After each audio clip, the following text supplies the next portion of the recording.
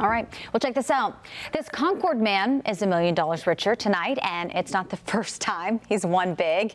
Terry Splawn just claimed his latest $1 million prize in Raleigh less than 2 years after he won another $1 million jackpot. Yeah, and get this, he says he bought both tickets from the same store, Wow. Sam's Mini Stop on Old Charlotte Road in Concord. Splawn said his wife spent most of the last prize remodeling their home, so Wow. he's going to keep this one.